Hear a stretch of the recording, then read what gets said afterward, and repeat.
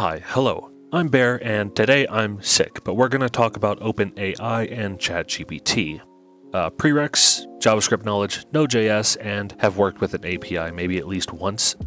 Okay, firstly, copy this code or go to my GitHub and get it there, link in the description. This code is in JavaScript using Node.js and is extremely simple, so let me just go over it really quick. This bit of code initializes the OpenAI API. This function makes a call to the GPT-3 endpoint. This function makes a call to the DALL-E endpoint. The first 4 lines of code are really self-explanatory, so just make sure you grab your token from the OpenAI website and plug it in accordingly. So now let's talk about the endpoint calls. The GPT-3 text completion endpoint is a text completion AI. Think autocomplete on your phone, just way better. Anyways, since this is essentially autocomplete, this is why this method name here is create completion. Makes sense. GPT-3 has 4 models you could choose from: Ada, Babbage, Curry, and DaVinci. Starting at Ada, the AI becomes more powerful and expensive the higher you go. DaVinci currently is the most advanced and most expensive, and probably the reason AI is in the news nowadays. There are also different versions you can use. Currently, only DaVinci has more than one version, currently version 3. This is why the model key for this JavaScript object is text-davinci-003, as it is a text completion model named DaVinci version 3. Easy. The prompt is obviously what you feed the AI to get your response. Next, temperature, which is a float from 0 to 1, but you could think of this as a slider. On the 0 side of the slider is accuracy. On the 1 side is confidence. The more confident, the less accurate the response, but the more creative the answer. The more accurate, the more cookie cutter the response is going to be.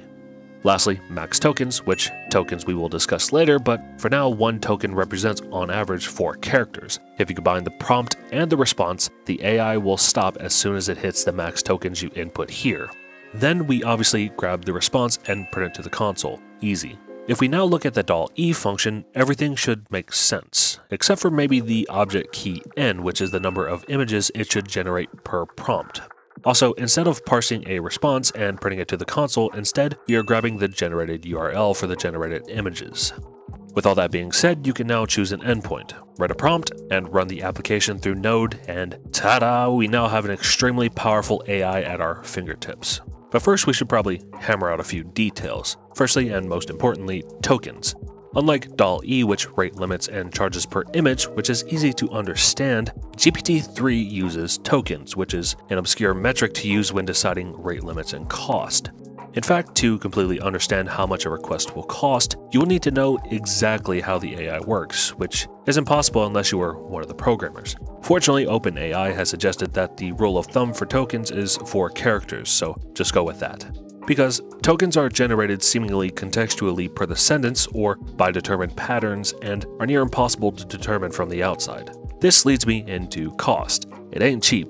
For the first 3 months, you get $18 in credits. Your free trial expires when you either run out of credits or the 3 months are up. After that, if you want to access the DaVinci endpoint, it costs a staggering 2 cents per 1,000 tokens. And while 1,000 tokens is about the same amount of characters as a college essay, 2 cents may not seem like a lot for that amount, but just imagine even a small user base of 1,000 people on your application using only half that amount a day is still $100 a day. OpenAI is absolutely swimming in it. Now granted, OpenAI offers 3 other models that are a fraction of the cost, but what you gain in cost, you lose in performance.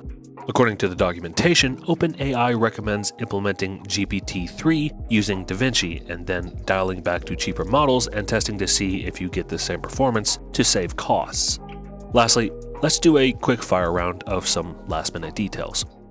1. You can use the fine-tune endpoint to train a model to do exactly what you need it to do. I personally have no use for this or don't have any datasets, so research this yourself. 2. As an individual, you will never exceed the rate limits, but if you must know, you can do 20 requests per minute and 150,000 tokens per minute on the free tier. 3. Don't be deterred by the cost. OpenAI offers a moderation tool that is designed to recognize inappropriate speech that is completely free and relatively useful. And that's it. This has been ChatGPT and OpenAI in 5 minutes. Thanks for watching. Like, comment, and subscribe down below. If you don't, AI is definitely going to take your jobs. Okay, bye.